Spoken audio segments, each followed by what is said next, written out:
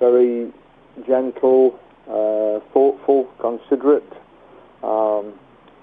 intelligent bloke,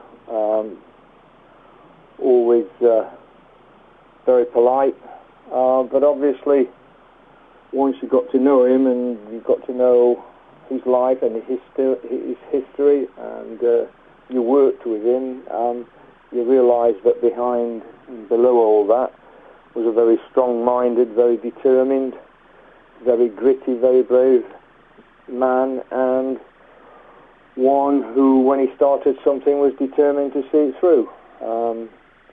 So my first meetings with him were very, very encouraging, given that what he was asking me to do was move down from a club that was in the top 5, 6 of the then First Division to a club that was, bottom place in the old Division 2 or Championship. What was he like to work with, and what was he like as a chairman, Howard? The ideal chairman. You discuss things with him. You brought him into the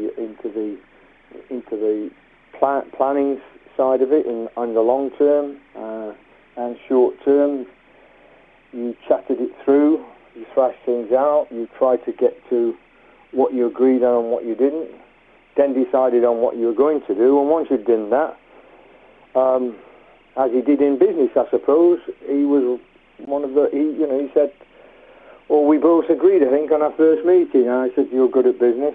I think I'm good at football. You look after the business. I'll look after the football." And that was it. And that's what happened. He left the football side of it to me.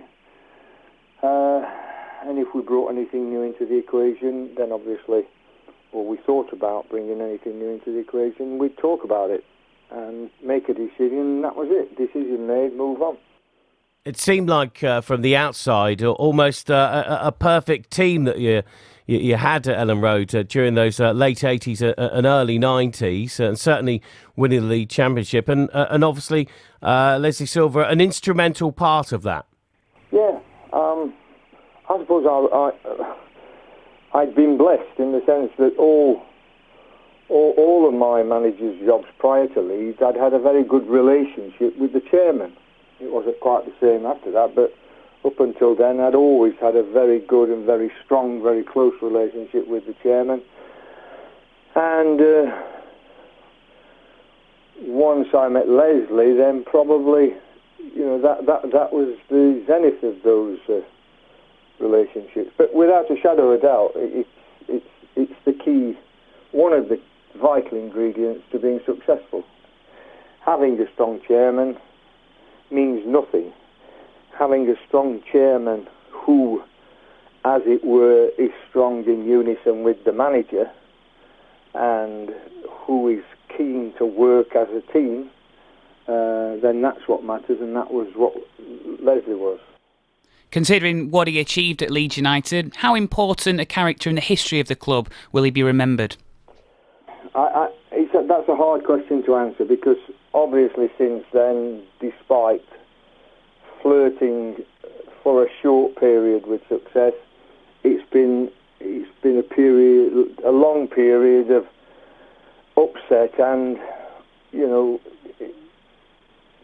gentle sometimes decline, and at times violent decline. So there's been a lot happened since. So it's not as if you look back, you're able to look back easily without first of all thinking about, some of the stuff that's gone in the interim.